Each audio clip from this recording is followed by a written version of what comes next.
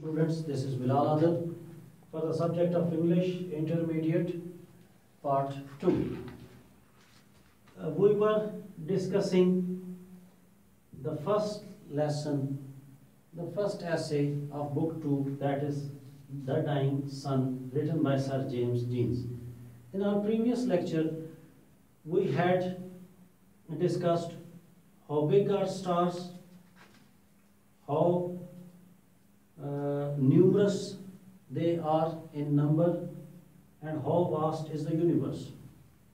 Today, we will discuss about the possibility of life in the universe, and then the creation of the planet Earth, and then the birth of life on planet Earth. In this essay, at one place, Sir James Jeans says, life doesn't seem to have any part in the plan of the universe. Let me translate it. Sir James jeans कहना चाहते हैं कि कायनात बनाने वाले ने शायद कायनात को बनाने का जो उसका प्लान था उसमें जिंदगी को इतनी अहमियत नहीं दी थी, इंसानी जिंदगी या जानदार की जिंदगी. Life does not seem to have any part in the plan of the universe. क्यों जी? Why? सर जेम्स जीन्स ने ये क्यों कहा है? Why did he say this? Because he says suitable physical conditions only make up 100 millionth part of the whole universe. Sir James Jeans gives the reason that why life doesn't seem to have any part in the plan of the universe, because suitable physical conditions only make up 100 millionth part of the whole universe. What are suitable physical conditions? First of all, most important is the moderate temperature. He says mostly there are only stars in the universe. What are stars? Stars are burning balls of fire. Stars are all fire. There is no possibility of any life on stars, because any life on stars would be burnt. Anything on the stars would be burnt. Away from stars,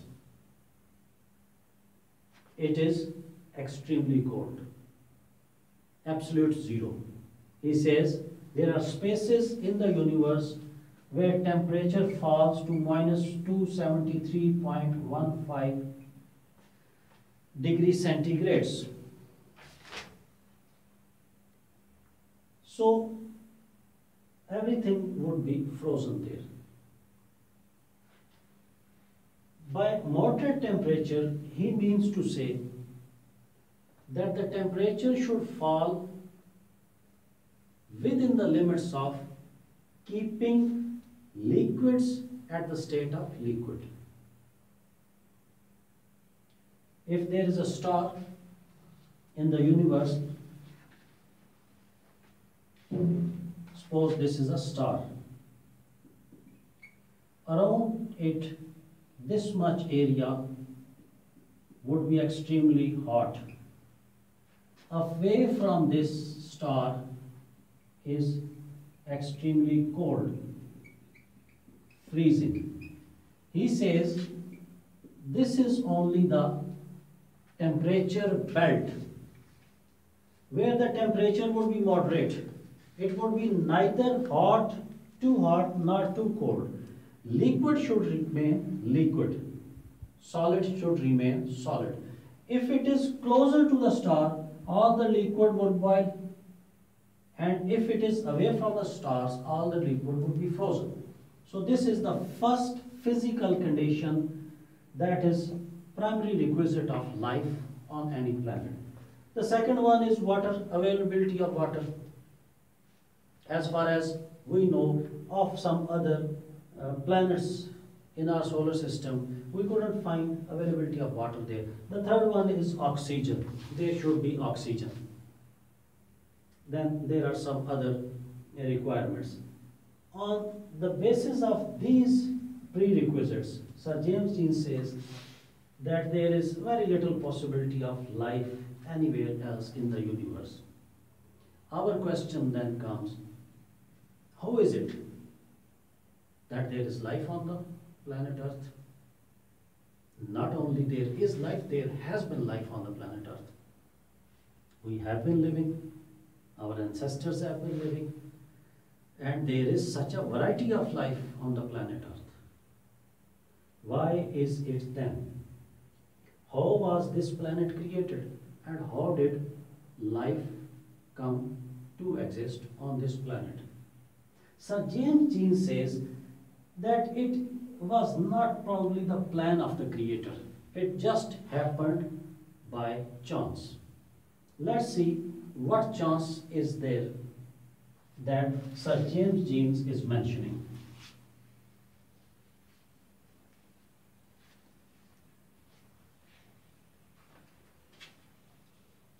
Sir James Jeans says that normally the stars do not come close to any other star. They are so far away from each other. But he says that long ago, some 2000 million years ago, it so happened that a star wandering through space came nearer to our sun. And what was the result? This star chanced to come near the sun. It rose a wave on the surface of the sun. And before going away, although it didn't collide with the sun, before going away, the tide on the surface of the sun had got so much extension from the surface of the sun that it broke into pieces. It broke into pieces and it scattered in the space. But these pieces, they did not say goodbye to their parent star. They started revolving around it at specific distances. Out of those pieces, one piece happened to be planet Earth. Initially, these pieces were very warm, very hot, but with the passage of time, they cooled down. And one of those pieces was this planet Earth. It also started revolving around this sun.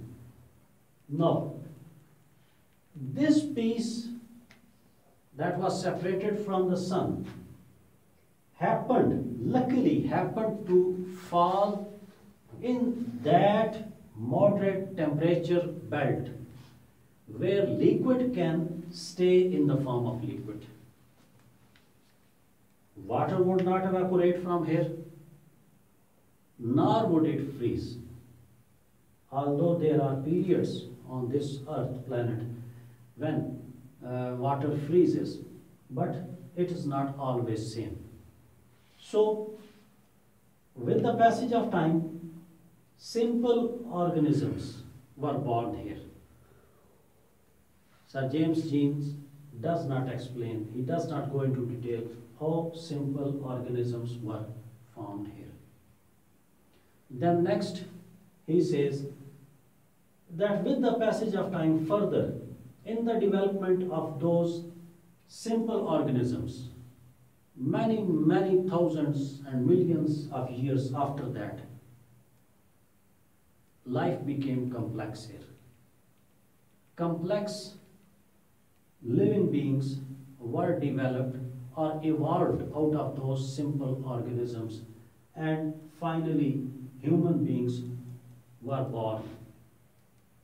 And human beings who have got their dreams, who have got their ambitions, who have got their hopes, who can dream, who can see, who can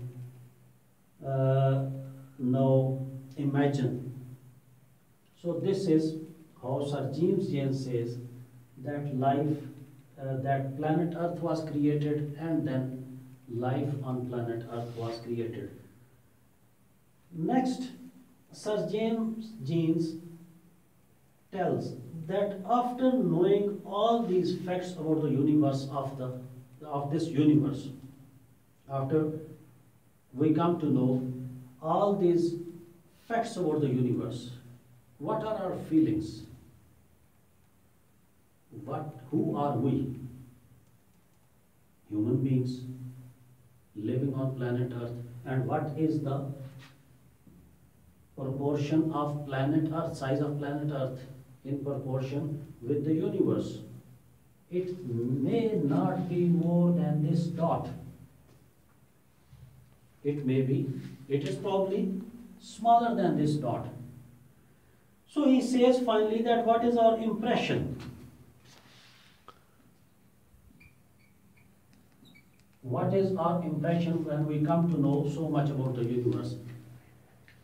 Our impression is fear. The universe is frightening. Why is the universe frightening? The universe is frightening because of